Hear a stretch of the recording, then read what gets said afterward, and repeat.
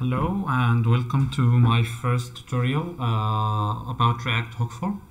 First of all, I would like to clarify what is React hook form and why are we having this tutorial.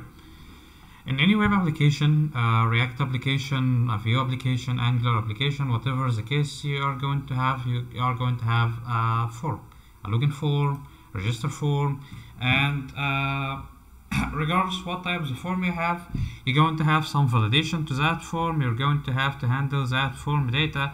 You're going to have to send it to the API and so on and so forth.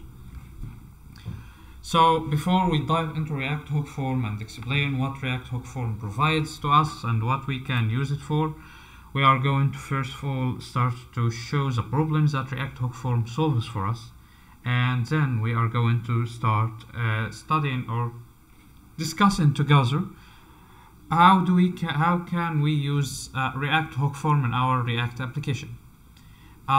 This is the React hook form documentation website. It's available for React Native and React Web. We are going to be discussing it for the React Web. So I guess this is it for this introductory to this little tutorial, and I will see you in the next video.